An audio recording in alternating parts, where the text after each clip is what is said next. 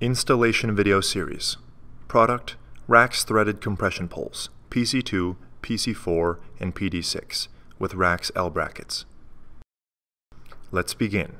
Rakks Threaded Compression Poles, PC2, PC4, and PD6, are used to create shelving units with or without a supporting wall, and have adjustable mounts that allow poles to be installed under compression between floor and ceiling.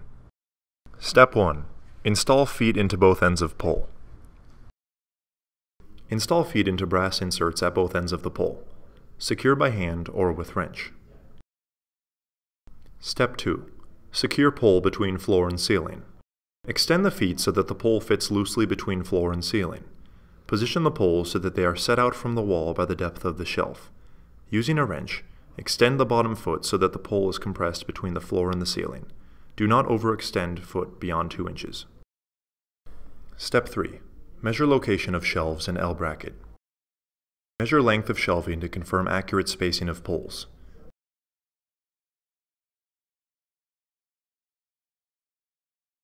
Mark desired placement of shelving in L bracket. Step 4. Secure L brackets to support poles. Install L brackets in desired locations on poles. Step 5. Place shelving on L brackets. Place Rakks aluminum shelving or wood shelving onto L brackets. Make sure poles are perfectly aligned. Adjust and tighten as necessary.